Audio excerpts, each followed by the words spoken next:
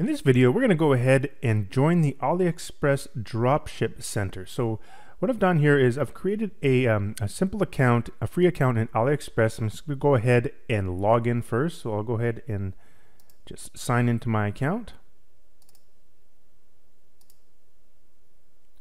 So I just created a free account. Anyone can come here and create an account. All you have to do is come in here and click on Create Account. So once you've done that, you go into your I guess you go to your order section here, and you go to account,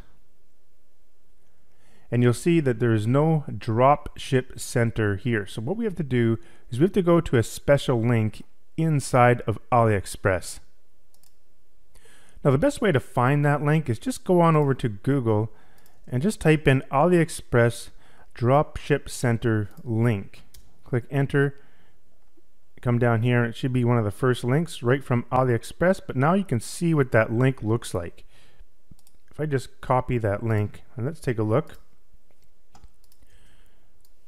So you want to be going to home.aliexpress.com, then /dropshipper, then /ds_center.htm. So if we take that link and just put it right up here, click enter, and I'm using the Google Chrome.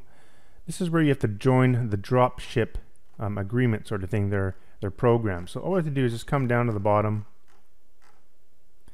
click the checkbox, click the next step, click that, and then we got to put some personal information in here. Now I already have an account, so this is just a test account for this particular video, so I'm just going to use a different name here.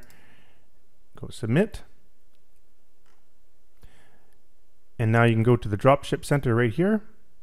And now we have access to the Dropship Center. Now if you go back to your account here, and if I just refresh and I'm inside my AliExpress account, you'll see the Dropship Center now comes up here. So now we have access to the Dropship Center where we can do use their tools to take a look at product analysis as well as using our software. So that's how we get access to the AliExpress Dropship Center.